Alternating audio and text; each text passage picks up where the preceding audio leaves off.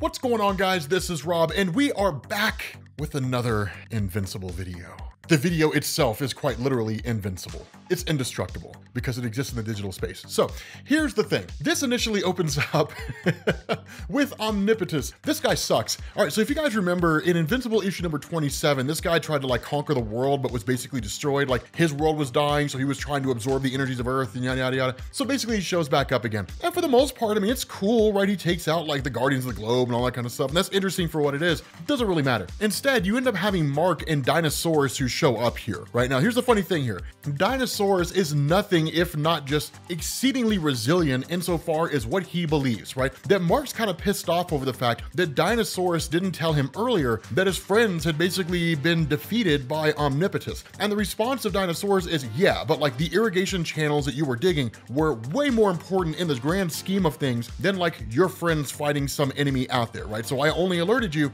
when it was clear that we'd actually be needed. Now, when they show up here, they kind of get pummeled a little bit, and then Dinosaurus basically bites the head off of Omnipotus, and that's the end of him, right? That's basically the end of that guy, right? So again, he sucks. Like he's not interesting at all. Like literally he explodes, right? Which is kind of cool, right? All that energy just sort of just explodes outward, and that's basically it. But this is when things begin to get interesting, because once the other members of the Guardians of the Globe begin to wake up, remember, Mark and Dinosaurus are fugitives in the eyes of the law, right? That Dinosaurus's actions led to the total destruction of Las Vegas under the idea that Las Vegas housing a whole bunch of casinos and stuff like that was a colossal waste. That because of its location, it was actually an ideal location for a huge solar array, and that using that solar array could power just a huge portion of the United States. And so following all these explosions and the destruction of Las Vegas, it actually turned the area to glass, which led to the formation of solar panels that actually had the added benefit that not only would the sun shine down directly on the panels, that it would also hit the glass and then reflect and shine on the backside of the panels. So humanity was actually able to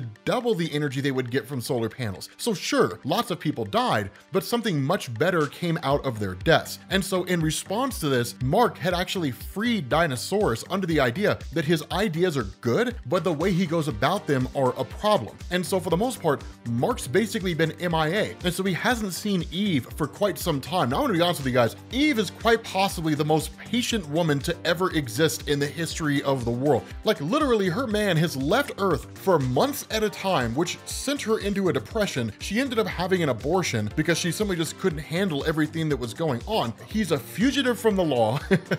He's faced death, I don't know how many times, and she still stays by his side. If ever there were a woman to marry Mark, this is probably it. You'll probably never do any better than this, at least not in terms of a woman with patience. And so because of all that, there's this huge conversation that happens between the two, right? Eve was never on board with the idea of Mark basically taking off, becoming a vigilante, a fugitive, working alongside Dinosaurus because of what had happened in Las Vegas. But Mark creates a really, really cool counter argument here, right? He says the ideologies, the practicality of the things that Dinosaurus believes, they're good things, right? There are huge sections of the world that are being wasted on things that don't matter, right? We have kind of allowed that to go on because, you know, despite what we say and do, we don't really want things to change. And if we do want things to change, we want them to change without having to actually put any effort in, right? The greatest reward for the least amount of work. And so with this in mind, Mark's like, the way he does things, sure, destroying Las Vegas is a problem. You get no argument from me there, right? But the ideologies he have, they work. And so Mark's whole position here operating alongside Dinosaurus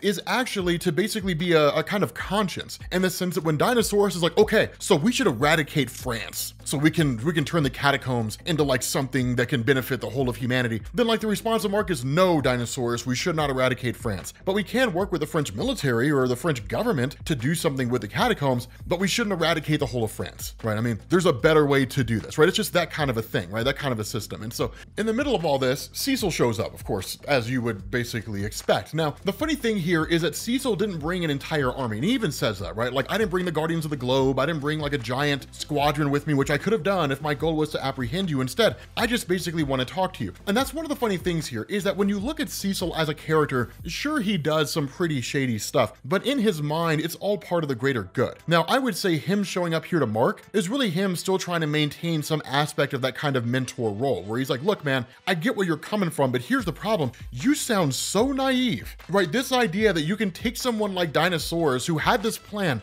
to wipe out the totality of Las Vegas, right? All those people died. The fact that you can control this guy, right? This guy Dinosaurus, who basically wiped out the entirety of Las Vegas, and those people were evacuated by just an inch from total destruction. You believe that you can contain and control this guy. Mark, you're naive. Now, that's the other part of Cecil, and it's one of the reasons why, and there's really justification here for Mark not necessarily trusting Cecil in this way. The reason being because one of the things that Cecil will do, despite the fact that he seems to be operating under what he believes to be the right thing to do, it's one of those instances when he would do some shady stuff. He would basically gaslight Mark, right? No, it's not, and basically mess with his head and screw with him, and then trick him into believing that Cecil's the only one who can basically contain Dinosaurus, and then he would use Dinosaurus for his own ends, which was most likely what they were going to do in the first place. Of course, as they kept him contained, they kept the Dinosaurus personality at bay, but then once they figured out what it was they wanted to do, or they approached Dinosaurus, or they had something to offer that would get Dinosaurus to work with them, then they would have gone forward from there. And so that lack of trust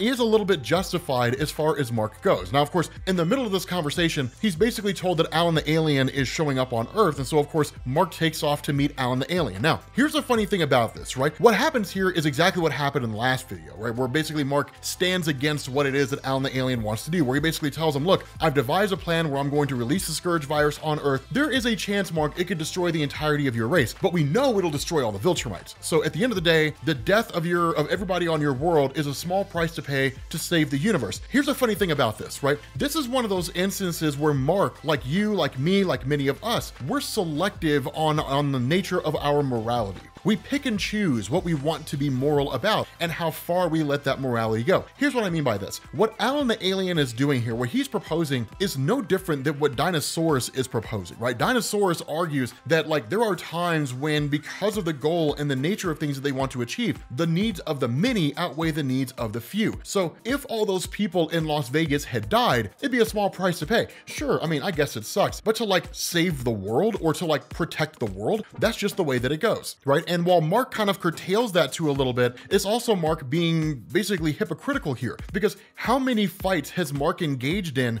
populated places where buildings were destroyed, buildings collapsed on people, where people were killed, and it was collateral damage. Yet Mark continued to operate as a superhero in that capacity, knowing that kind of thing would take place, that he didn't really try to lead people away, he would just end up in a conflict there. And so the lack of desire to lead people away from populated areas during fights, right, to move the villains elsewhere on the other side of that equation is saying, yes, I know people are going to die here, I don't care. And so that basically leads to people being killed as collateral damage. But then suddenly when Alan the alien comes along and says, okay, Mark, so your morality, right, your utilitarian approach, that the needs of the many outweigh the needs of the few, that this is a localized situation, right? It's how you operate here on Earth. I'm looking at it on a grander scale, and it could lead to the destruction of your entire race. Then suddenly it becomes a problem. It's not a problem until Mark arbitrarily decides that it is a problem. And that's kind of how we as humans function when it comes to morality, right? We pick and choose what's important. We pick and choose what is or is not the right thing to do. And it waxes and wanes. In this instance, Alan the alien is saying, look, the whole of the universe is facing a threat by the continued existence of the Viltrumite race. You're hoping that you can reform them, that you can turn them into good people, but there's no guarantee that's going to happen. And because of the fact that they represent a clear and present danger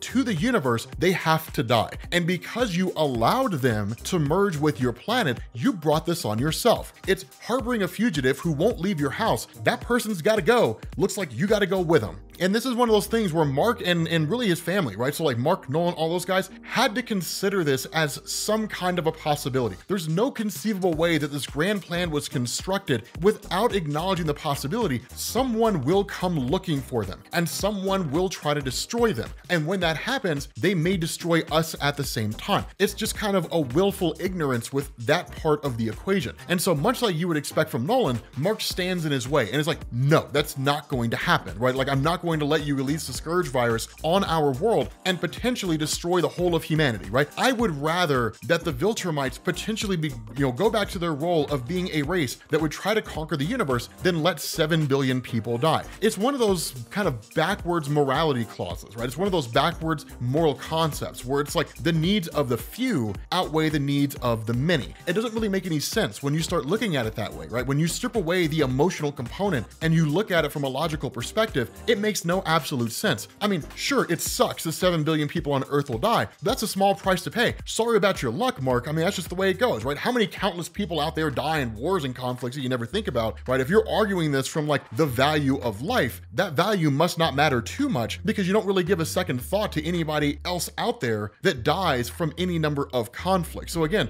arbitrarily creating moral standards to fit whatever desire we want to see fulfilled. And so this basically leads to a fight breaking out between the two. Now again, Alan the Alien is pretty far above Mark. Mark's not on the same level as Alan the Alien, and he gets absolutely pummeled, right? I mean, he gets absolutely trashed. And it's one of these things where like the whole time that it's going on, Alan's like, you're wasting time, right? Now Mark's whole stance is like the people on this world, like on this planet, all those individuals, they're innocent people. They don't deserve to die. And it's not as though Alan the Alien is condemning them because he's vindictive. Mark and his family put them in the crosshairs. They put them there. They put them in that position. They had humanity intermingle with the Viltrumite race, knowing something like this could happen at a future point in time. If they didn't want that to happen, they shouldn't have done this in the first place, right? It's creating their own problem and then complaining about the consequence of that problem. And so ultimately, in this huge conflict, this huge battle that goes on between the two, the question that Alan the Alien asks is, Nolan could not stop me. Your father could not defeat me, Mark. What chance do you think you have? And then,